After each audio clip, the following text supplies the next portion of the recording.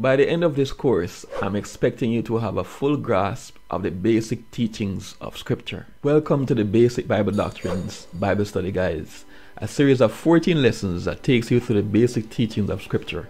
There are 3 reasons why you need this course as a beginner.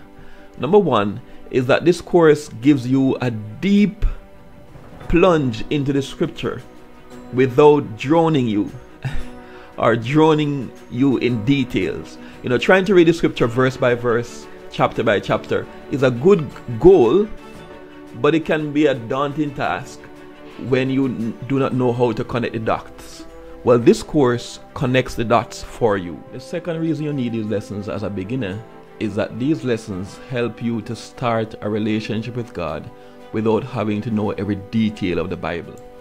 The third reason is that these lessons get you started on your own Bible reading journey. Okay, so as soon as you're done with these lessons, you can start your own journey of reading from Genesis to Revelation, or starting with any of the Gospels. But by that time, you would have gathered enough information that will help you to put pieces together as you read along. Now, just before you get started, I want to provide you with some basic guidelines on how you can get the best out of your Bible study. The first tip is that you must always begin the Bible reading with prayer. The Bible is a spiritual book, and we need the help of the Holy Spirit to get us to understand. The second step is that you want to set up a schedule for doing these Bible lessons. So rather than simply coming here when you have the time, it's best to set a schedule, for example, maybe once per week or twice per week at a particular time. And then you make that appointment, and you'll keep that appointment of coming back to do each lesson.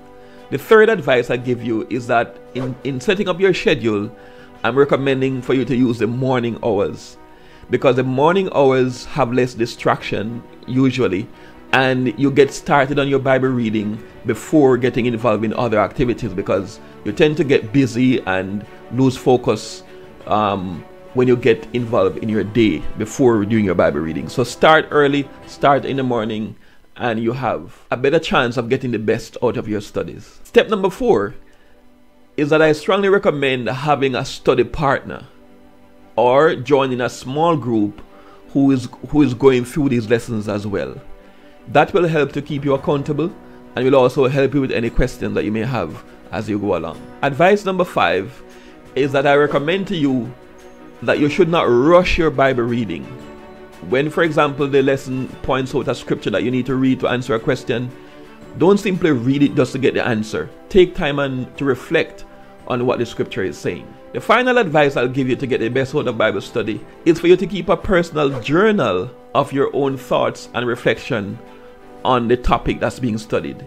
Have a little notebook where you're going to write down any insights or any questions that you may have. It does help with retaining the information that you study. Alright, so welcome again to this amazing journey of going through the basic teachings of the Bible. So grab your Bible, grab your pen, and make sure you set up your schedule, and let's get started.